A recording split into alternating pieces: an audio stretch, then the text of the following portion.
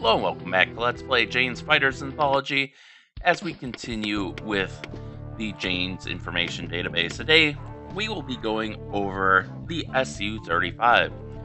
Title, Sukhoi Su-35 or Su-27M. Type, single-seat all-weather counter-air fighter and ground attack aircraft. Program, experimental version of Su-27 with 4 planes. Unit T-1024 flew May 1985. First to 6 prototypes, successively T-10S-70, Su-27M, Su-35, flew 28th of June 1988. Another was exhibited at a 1992 Farnborough Air Show in final stages of flight testing early 1993. 11 prototype and pre-series aircraft, 701 to 711, built by September of 1994, of which 711 modified for thrust vectoring experiments.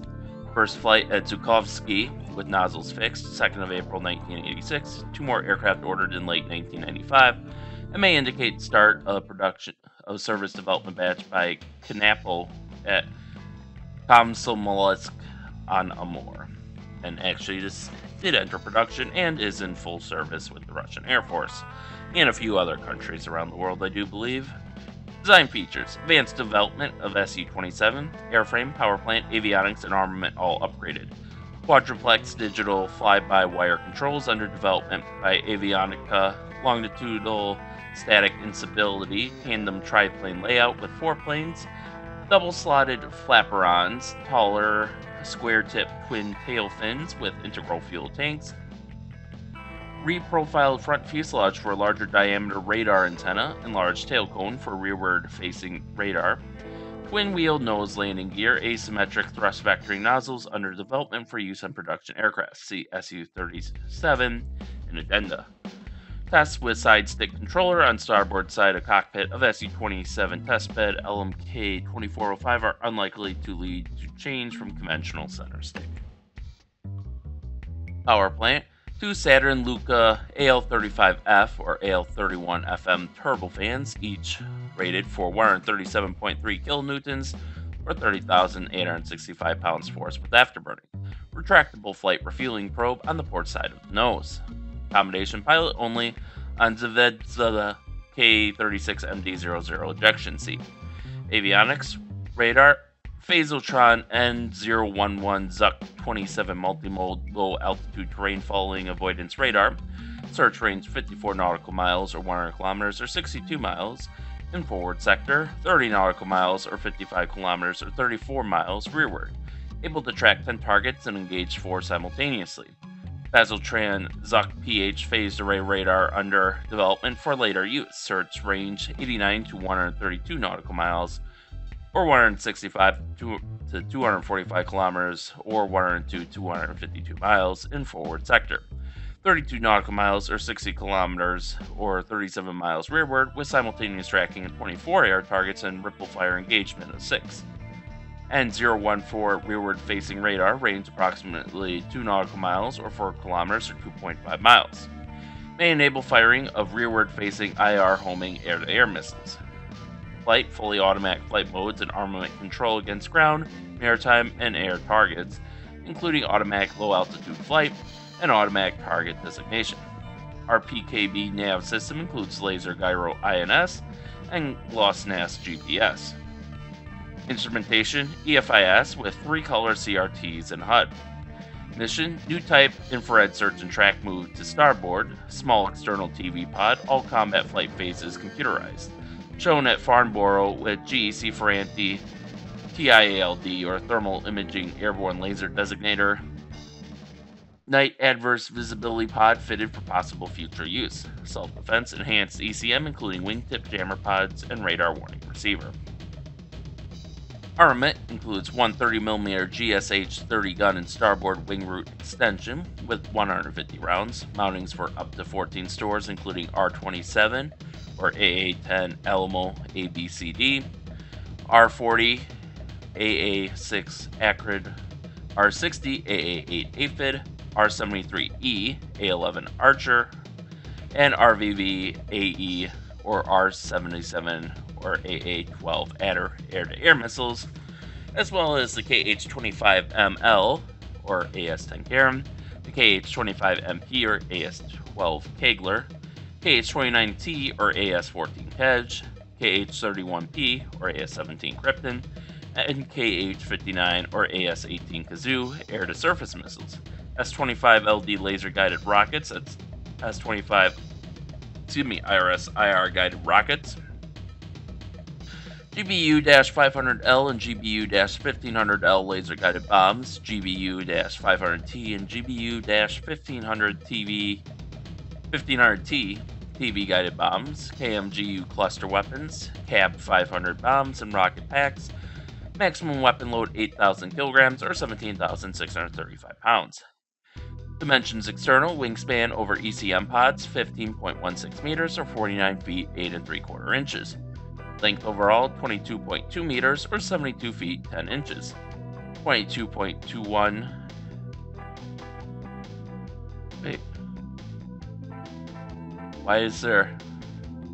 I assume maybe the 22.21 is including the rear pod extension? I don't know. It's a little weird. Height overall, 6.36 meters or 20 feet 10 1/4 inches. Weights and loading. Weight empty, 17,000 kilograms or 37,479 pounds. Max fuel, 13,400 kilograms or 29,542 pounds. Max takeoff weight, 26,000 to 34,000 kilograms or 57,320 to 74,957 pounds. Max power loading, 124 kilograms per kilonewton or 1.21 pound per pound force. Max performance, max level speed at height, Mach 2.35 or 1,350 knots or 2,500 kilometers per hour or 1,555 miles per hour. At sea level, Mach 1.14 or 755 knots or 1,400 kilometers per hour or 870 miles per hour. Service ceiling, 18,000 meters or 59,055 feet. Balanced runway length, 1,200 meters or 3,940 feet. Range with max internal fuel, more than 2,160 nautical miles or 4,000 kilometers or 2,485 miles. G-limit plus 10. Length 22.2 meters, height 6.36 meters, wingspan 15.16 meters, max takeoff weight 34,000 kilograms, max level speed 1,350 knots, max range 2,160 nautical miles, service ceiling 18,000 meters. And here you can see it bears some resemblance to the Su-33, actually, because of those four planes. But you can see it's kind of completely redesigned front, where now the intakes are canted the other way out. They're canted outwards instead of inwards. They have a longer tail probe. You can see just how far out that extends, because it's believed to carry both the rearward-facing radar as well as potentially electronic countermeasures. Yep, she sure is the basically Russia's equivalent to the F-15E Strike Eagle. But all right, so with that out of the way for now, there's actually some videos, which is not the first for non-American aircraft in this game, but certainly a very rare treat, even if it is for a Russian aircraft. So let's go watch the design video. Until recently, the Su-37 multi-role fighter was treated as simply the most advanced prototype Su-35, featuring thrust vectoring and a slightly modified and streamlined fuselage design. Both Su-37 and 35 are considered to be the sixth-generation derivatives of Russia's venerable Su-27 Flanker. Developed by the preeminent designer-general of the Sukhoi Design Bureau, Mikhail Simonov, the newly designated Su-37 could provide the Russian Federation with a dramatic new combat fighter for the 21st century. Early prototypes of the Su-37 were first flown in 1992 and later shown at the 1994 Farnborough Air Show. The Su-37 prototype is still being tested, with full production of the fighter anticipated to be underway by the year 2000. Worldwide interest in the airplane is high, with a reported sale to the United Arab Emirates already in the works. Su-37 features include advanced integrated avionics and flight control systems, rearward-facing air-to-air radar and rear-firing radar-guided missiles, and a max weapons load of over 17,000 pounds on 12 external stores. Alright, and now for the maneuvers video, which that one's especially rare. We don't get many maneuvers videos, period. Powered by twin AL-35F bypass turbofan engines, the versatile and formidable Su-37 prototype is capable of supersonic speeds in excess of Mach 2, and yet is remarkably agile and highly maneuverable in a slower high angle of attack environment. In close combat scenarios, the Su-37 is among the few elite aircraft in the world capable of performing both the Cobra and Hook maneuvers. In the first instance, the aircraft can suddenly pull up vertical out of level flight and actually waggle its tail. In each case, the angle of attack may reach 120 degrees, with the aircraft showing no tendency towards stalling or entry into a spin. The Su-37 can also employ the deadly bell maneuver in combat, allowing the pilot to frustrate the enemy radar lock-on, force the opponent to pass forward after vigorous deceleration, and then attack him immediately in his tail sector. These trick dogfighting maneuvers are made even more extreme and deadly with the added component of thrust vectoring.